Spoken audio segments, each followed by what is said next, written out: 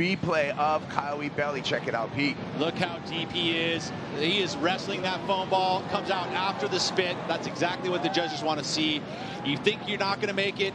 Everyone in the channel was thinking he wasn't going to make it. They couldn't see him until he arrives in the channel. And that's a number that he is going to be very proud of.